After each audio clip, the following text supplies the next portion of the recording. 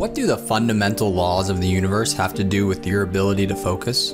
By the end of this video, you're going to have 6 techniques you can use to focus better, be more productive, or find creativity. So what do Newton's laws of motion, learned in physics class and confined to the motion of physical objects, have to do with how we pay attention, learn, work, and accomplish big projects? A lot more than you think. Let's first start with an overview of the man himself. Isaac Newton is one of the most prolific and productive people in history. Part scientist, mathematician, philosopher, theologian. Interestingly enough, Newton had his most productive time during a period of 2 years when the bubonic plague was ravaging England. He was in forced isolation and working from home, and during this period he made giant leaps in the study of gravity, optics, and calculus. If you're trying to make the case to your boss to continue working from home, there's no better example than Newton to point to. With all that said, what Newton is perhaps most famous for are his 3 fundamental laws of motion, which he first outlined in his magnum opus, Mathematical Principles of Natural Philosophy. Let's dive into the very first of these laws.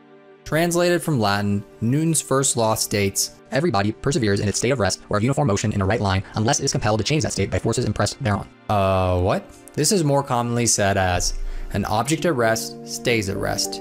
An object in motion stays in motion, unless an unbalanced force is applied. An unbalanced force is one that is not canceled out by an equal force in the opposite direction. On the other hand, balanced forces cancel out, like the force of gravity acting downwards and the force of the surface acting upwards. Now, objects at rest stay at rest is intuitive to us. Objects in motion stay in motion is more surprising. It says that no continuing force is needed for sustained motion. If you set an object into motion, it will maintain its velocity forever, even if there is no other force applied. Wait a minute, this is not our experience of reality. If you push a book, you'll notice it slows down and eventually stops. The key here is that motion stops only because of other forces. For example, friction or drag. These forces are called resistive forces, or forces that oppose motion. So what keeps objects at rest, and absent resistive forces, objects in motion? This is the force of inertia. Inertia is the resistance all objects have to a change in their state, whether at rest or in motion. Newton wrote, the innate force of matter is a power of resisting, and that matter endeavors to maintain its present state. Inertia is directly proportional to mass. The more mass, the more resistive an object is to a change in its state. Inertia is foundational to all matter in the universe and is at the heart of this law. In fact, Newton's first law is also called the law of inertia. Newton did not have in mind your personal projects and goals when he discovered the laws of motion, but that doesn't mean they can't be useful in that context. Newton wrote, we deduce the motions of planets, comets, moon, sea. I wish we could derive the rest of phenomena of nature, but I have many reasons to suspect they may depend upon these same forces. This is a traditional free body diagram in physics. As we continue, we want to remain logically consistent with physics, but applied in practical ways. First, we transform our traditional free body diagram to this new context. The object becomes a task or project or goal. It can be anything, studying, fitness goal, a house project, you get the idea. The mass of an object becomes the complexity or size of the task. We'll break this down more later. The force becomes the effort we apply towards the task. The object's motion becomes our progress in completing the task. I will use these term substitutions interchangeably from now on. Now let's get into the techniques for focus, split between 3 techniques for starting on a goal and 3 techniques for sustaining and finishing a goal. You may have heard the phrase, starting is the hardest part, and this is true. Physics actually confirms this. And this is not just because of inertia, but resistive forces, like friction, which is higher when an object is stationary than when it is moving.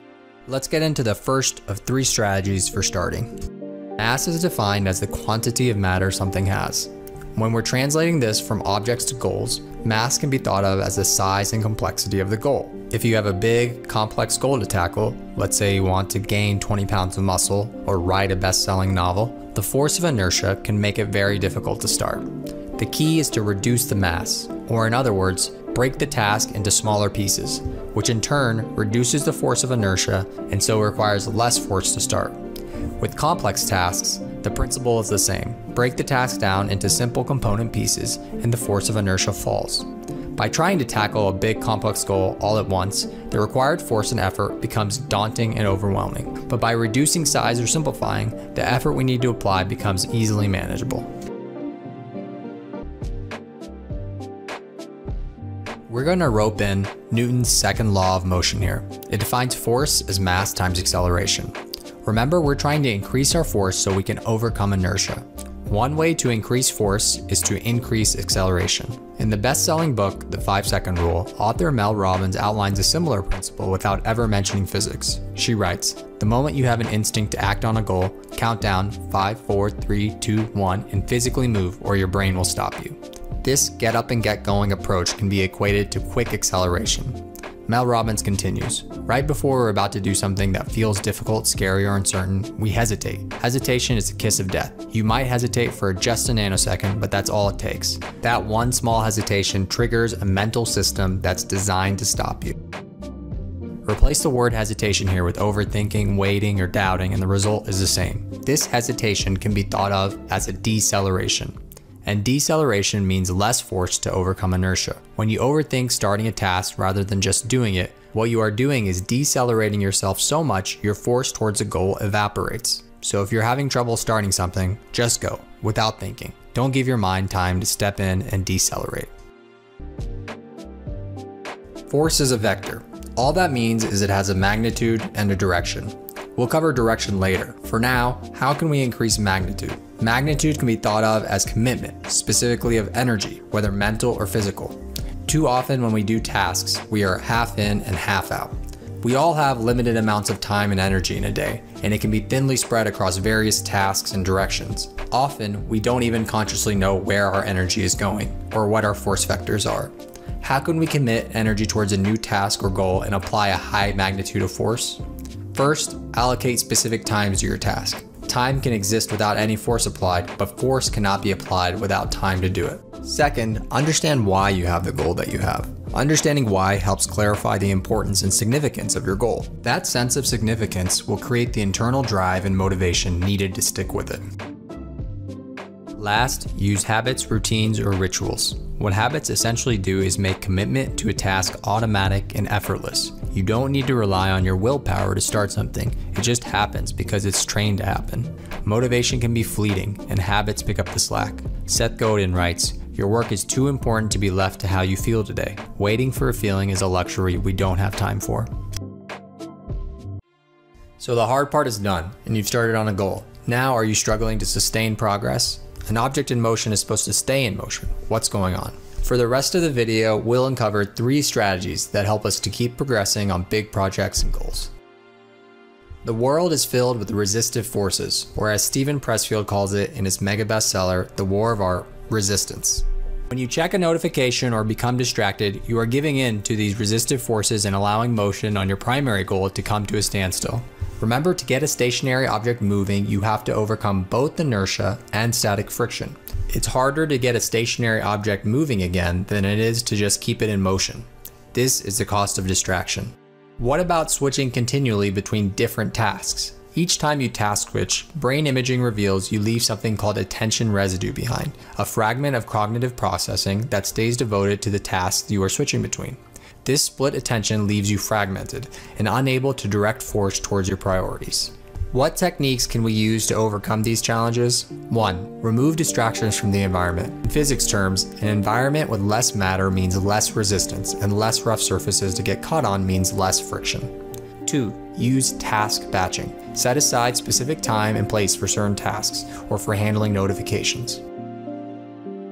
3. Stay connected to the significance of your current task. The tension of that connection can pull you past distractions and less important things. Last, understand that even if you do all of this, distractions are still inevitable. The important thing is to notice them as they are happening. Mindfulness and meditation practices can make this noticing process easier. Once you notice, accelerate away from the distraction rapidly. This will create the force necessary to not get trapped in an endless scroll or a frictionless interface. Force is a vector. It has both magnitude and direction. We already discussed maximizing magnitude through commitment. What about direction, the other aspect of force? If you're stuck, try finding a new direction to apply force. Consider if there are many dimensions to your project. Suddenly, it becomes difficult to decipher which direction to apply force. How can we figure this out if we get stuck? First, clarify the goal. We often don't make progress not because we don't have the time or energy, but because we don't have clarity on what the final goal is. When you have a clear goal, you can break it down into sub-goals along the way, similar to how an author writes an outline. Second, try multiple directions to figure out how to orient. When you go down one path that's not working, don't be afraid to retrace your steps and find another path. Don't fall victim to the sunk cost fallacy. Last, focus only on what you can control. Things you can't control might knock you off course, but to get back on track, we have to buckle down and focus on our process and not rely on inspiration or luck. It's also why many professional authors, when developing their routine, focus on how much time they've spent writing, rather than how much of their book they've completed. It's something only they can control. This video wouldn't be complete without introducing Newton's last law of motion. His third law states that for every action, or force, in nature, there is an equal and opposite reaction. For the force you exert on a task, an equal and opposite force is exerted on you. However, you are much bigger than any task, so we absorb that force. Much like when we push off the earth to walk, we're not too worried about the effect of that force on the earth, but effort does take its toll, and this law points towards the need for rest and recovery, for breaks. Some productivity techniques recommend forced breaks. Use these only on tasks where it's easy to restart progress after you come back from the break. Because the timer interrupts you, this may not be ideal for tasks that rely more on flow or deep work. For those tasks, take breaks when you need to refuel your energy, reaffirm your commitment, or to reorient direction. Take a break when you can no longer effectively meet resistance or unnatural stopping or pivot points. The main idea of a break is to come back rejuvenated.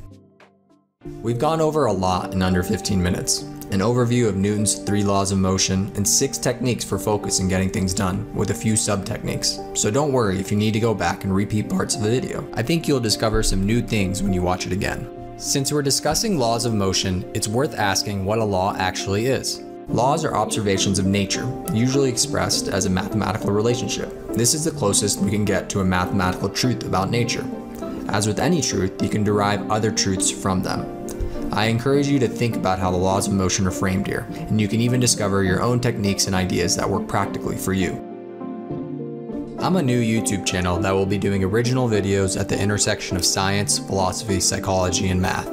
I like to blend these topics because the deepest truths are expressed in multiple ways and across many contexts.